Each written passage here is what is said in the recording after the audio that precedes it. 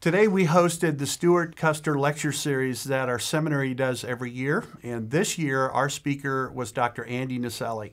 Andy's been a good friend over the years, graduated from our seminary with a PhD, went on to Trinity Evangelical Divinity School for a second PhD, and now is part of the faculty at the Bethlehem College and Seminary, and I think you're an elder there as well.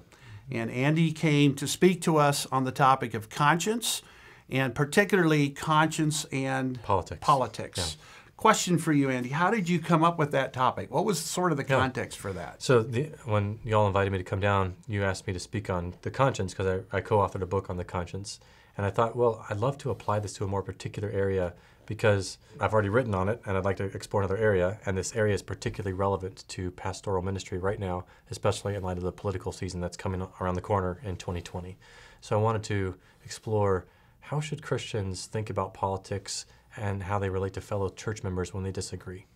And as a pastor, I can tell you that really does happen. And I know that you're getting ready to do it in a context of your own assembly. But it was a great blessing to us as we heard you speak to our seminary. And I think we had about 100 outside guests that came today. Tell me a little bit about sort of the framework of what you did today. You kind of asked three overarching questions, and maybe you could frame up those questions for us. The main question I started with was why is it that Christians passionately disagree with each other over politics? So just why? And it really came down to Christians care about justice. They're justified people. God is God of justice.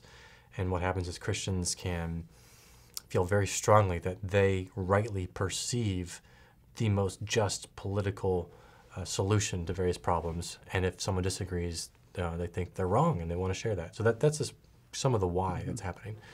And then I asked, not just why is it happening, but why must Christians who disagree on jagged line political issues agree to disagree? So I had to define what is a jagged line issue. But basically, a straight line issue is when it goes straight from Bible says something to how you apply it in a policy, like don't murder, and then abortion would be evil. That's a straight line. There are other issues where it's more complicated, like we should care for the stranger and we should protect our children. Biblical impulses, how do you apply that to immigration policy? There's so many factors to consider. I don't think we can speak of there being the Christian immigration policy. So as a pastor, I'm willing to say God forbids abortion. I'm not willing to say that a particular immigration policy is pro-God or anti-God, like the only right way. Okay, I could say one has evil elements to it. So I'm just trying to say jagged line issues are more complicated, and Christians who disagree on those issues should have charity and leave leeway for Christian freedom. And so I asked, so how do you do that? And I suggested ways like allowing leeway, focusing on the mission of the church, and then prioritizing love. So let me ask you one final question, sort of as we wrap up. As a believer, I'm listening to how you define jagged line and straight line, and really appreciated the fact that my conscience is related to justice. So how do I inform my conscience? What are some practical ways that I can inform my conscience on an issue so that I'm sure I'm actually operating within the boundaries of what the Bible has to say about my conscience? Well, primarily you want to educate your conscience with truth, primarily truth from Scripture. Also truth from outside of Scripture.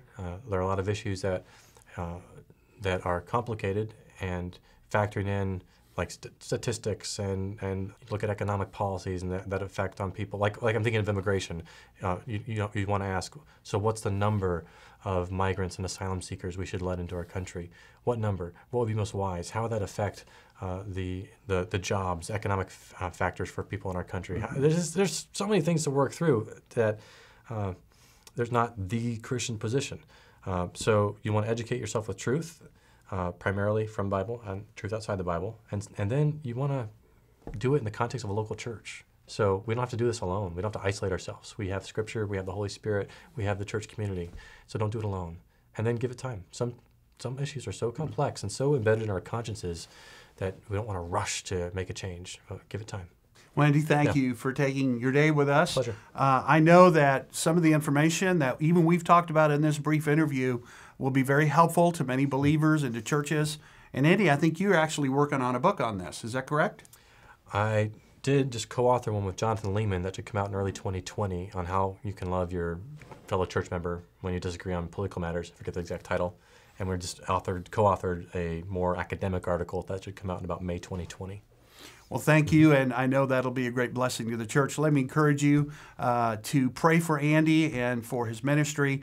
We're thankful that he was able to be with us here at the Stuart Custer Lecture Series.